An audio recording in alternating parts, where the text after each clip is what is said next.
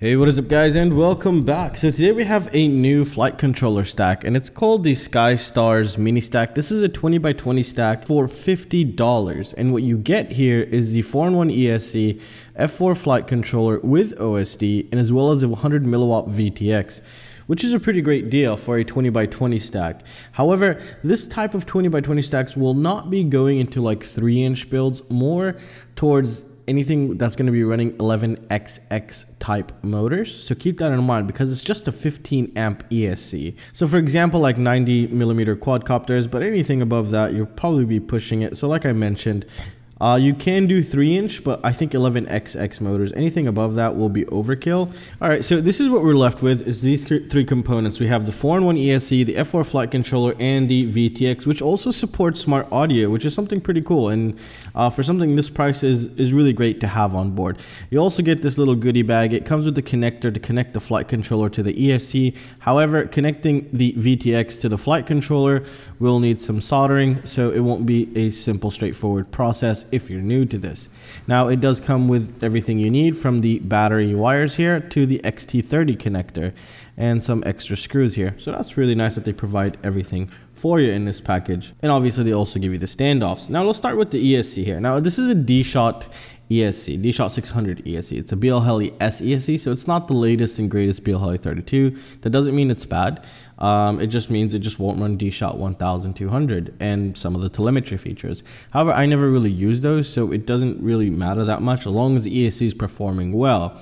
And these types of ESCs usually end up performing well if used in the correct application that they're meant for. And the way this is supposed to be connected into your quadcopter would be like this, with the battery leads going in the back, motor 1, which is always on the bottom right, motor 2, motor 3, and then motor 4, and it's pretty well labeled. Oh sorry, 1 2 3 4.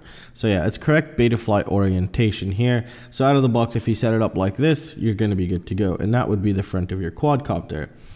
Now the flight controller here is, all right, so now for the flight controller, it's really tiny actually, and it's really cool to see it this tiny and have everything on board. So back here we have the F4 microcontroller unit. We do have our OSD right here, and if we flip it over, we have our USB. Now the way that it's supposed to be installed in your quadcopter is like this, and the way to know that is usually by the arrow, and there's an arrow right in the front there that hopefully you can see that right there. And the USB again will be on the left. And let's go ahead and take a look at some of its connections here and what can we do with it. Now, what's really nice about this with the connector, we already finished the signals for the motors. So what you would need to do next would be to install your VTX, camera, and your receiver.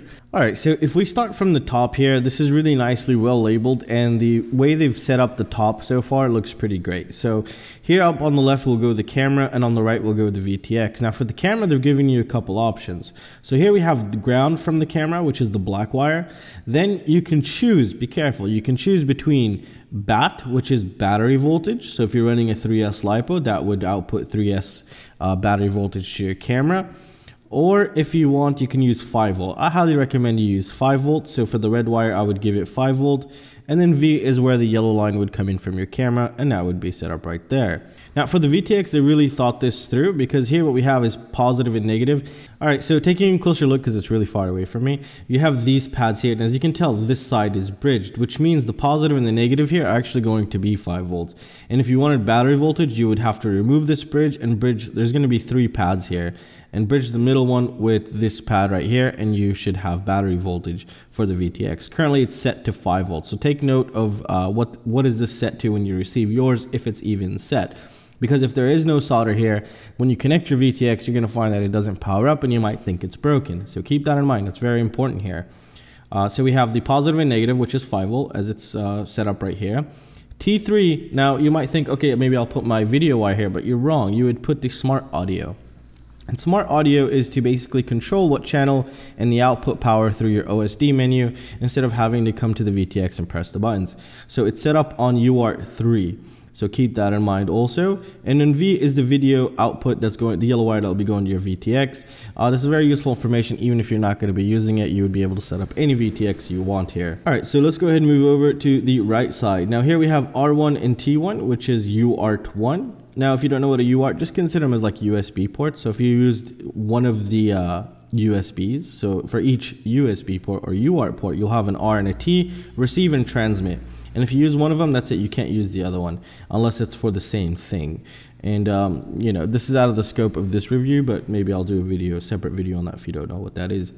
PPM, I think. Yep. Now here we have PM, which could be PPM, but I'll double check that. 3.3 volts, R6, which is UART6 receive. And I am guessing you might want to put your S-Bus signal here, but I could be wrong. So you would, if you had S-Bus, I think you would put it here. I'll double check that now. And if you had iBus, you would want to put it on R1. This is my current theory. I'll double check that in a bit. So, and if you wanted to power up your receiver here, which is really important, I would give it 5 volt and ground. And depending if it's iBus or S-Bus, because S-Bus needs an inverted pad because this is an F4. So I think S-Bus would go to the R6. So UART6 would be the serial RX for the S-Bus. And iBus, I would probably put my signal on R1. Make sure you always put those receivers on R pads because you are sending data to this thing to control it. And then on the bottom here, we have the buzzer pads. It's very important you put them here because this is what enables and disables the buzzer. And on the bottom, we have the LED pads also. So if you wanted to install LEDs, that's really cool. They even left that amount of space for you to do such thing. You have the 5 volt, you have the LED, which is the signal pad, what controls the LED, and then you have the ground here. And that's about it here. I mean, it's really simple and very basic, and it has just about everything you're gonna need for a little tiny micro. And here's a little boot button, and this is used for if you were to accidentally break it, or like you're flashing it and then the USB disconnected or the electricity went out. Sometimes they can just get stuck, and then you would want to hold that and then plug in your USB and then reflash that thing again.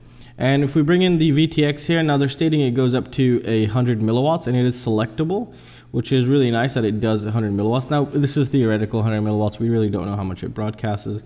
And it does use an IPEX port, and they do provide you with the antenna, so you're not going to have to get your own here, which is a really nice addition.